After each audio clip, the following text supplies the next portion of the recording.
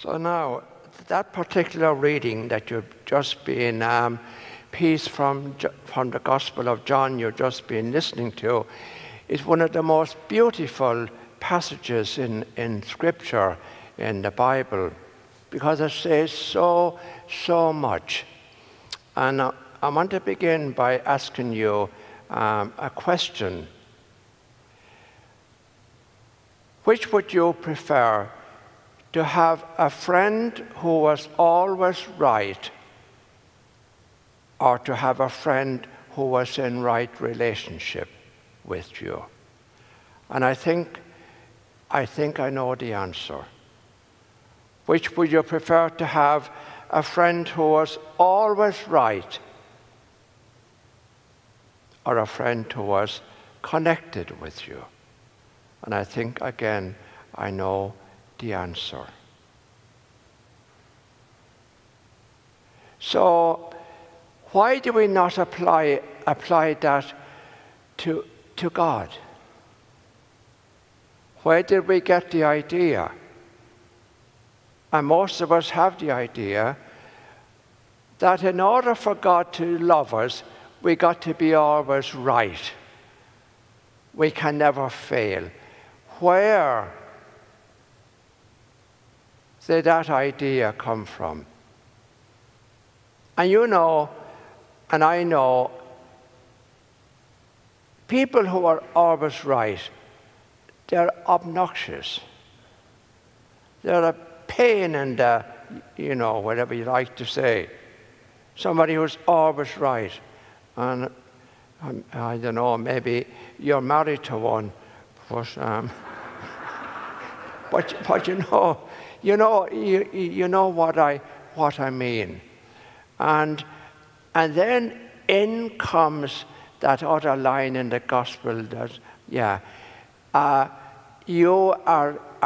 I am the vine and you are the branches. So we got to be connected with Jesus and in right relationship. But that does not mean never failing, never falling flat, being without sin. Not at all. Not at all.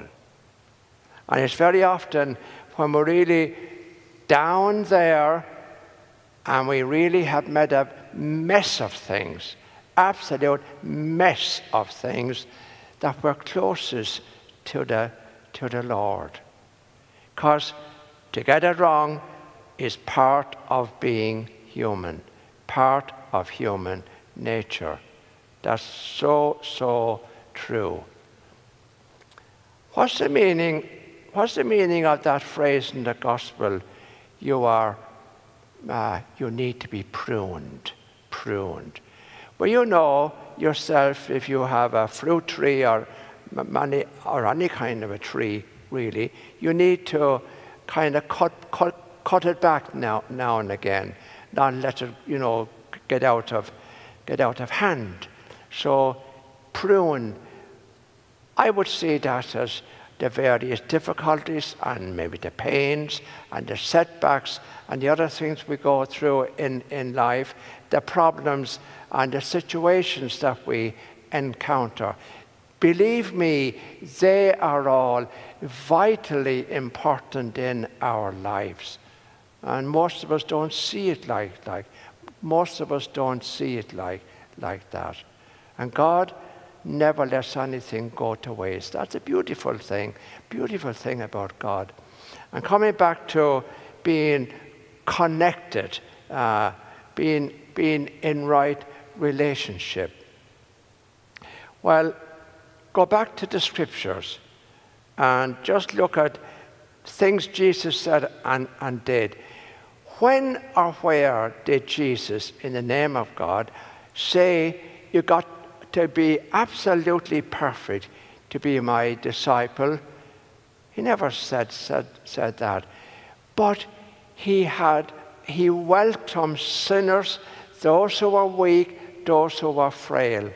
He welcomed them. Never turned them away. And we got to realize that. You're on the way to salvation, and it doesn't begin afterwards, but it begins here when you are connected to the vine, and the vine is love. And in the letter to St. John, the second reading this morning, he's saying life is about love. It's about love. And one of the things I was sharing at the last Mass, one of the things that brings me great joy, for years and years and years and years, is I look at you, especially you who are married, and I see you as a couple. And when I see you close and connected and in right relationship, I love that, because you don't realize what you do for me when I see that. Two people absolutely committed, connected, and in right relationship. That is beautiful, absolutely beautiful. By your example, wonderful. And one final question for you, and be honest with yourself. How comfortable are you with admitting at times that you're wrong, with saying, I am sorry, and I ask you to forgive me? I got that wrong. Wouldn't that be wonderful? Wouldn't it be wonderful if our politicians now and again said, I got it wrong, huh? I don't think I ever heard any politician saying, I got it wrong. But none of us, no matter who you are, none of us are always right.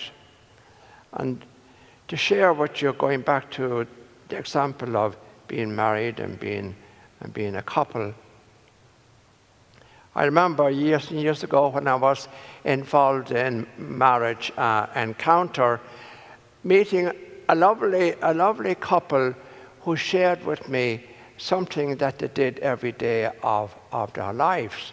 And it was this: they said, every evening when we retire for the night, I turn to my wife and I say, honey, if in any way or anything I said or did today I offended you, I am sorry and I ask you to forgive me.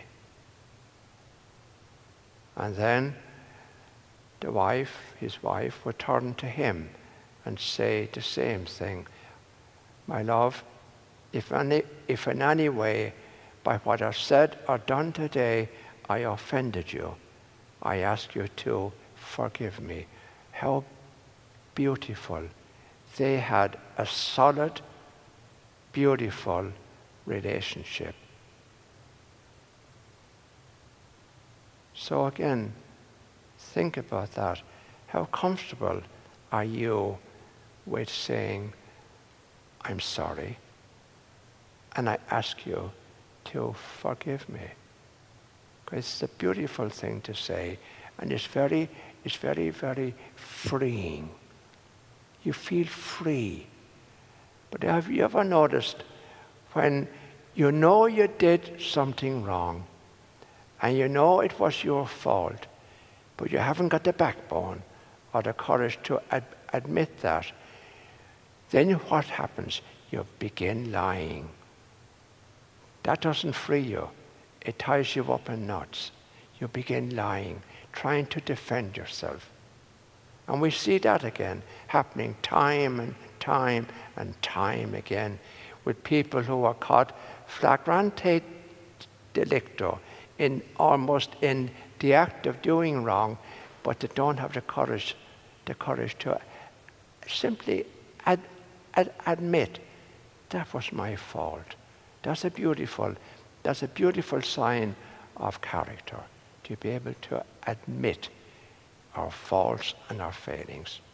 And that's when we really say we are connected to the constant gardener. That's a nice way of looking at Jesus, at God. The constant gardener, looking after us all the time and using everything for our benefit.